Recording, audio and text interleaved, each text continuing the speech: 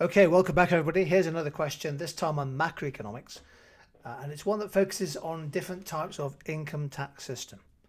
So let's take a look at it.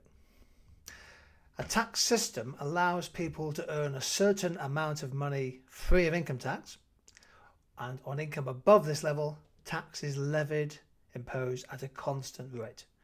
Now, which of these four diagrams correctly shows how marginal and average rates of tax vary with income? Here's your chance to take a moment to have a go at the question. So press that pause button on the YouTube video. When you're ready, we'll come back together and think about the correct answer together.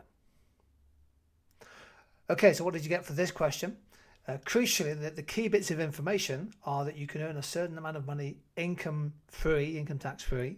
So there would be a 0% rate on that income.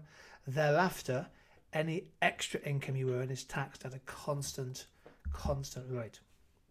The correct answer to this question is it's B. So let's take a look at why that's the case.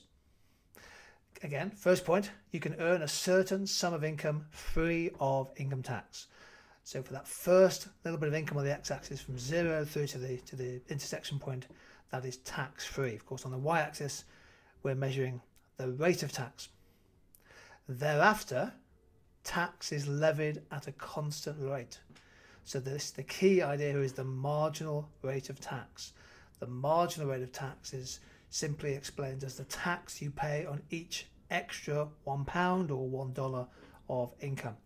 That rate is constant. We could give it a number, we'll do that in a second.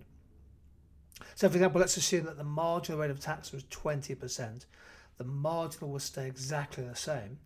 But look at what's happening to the average.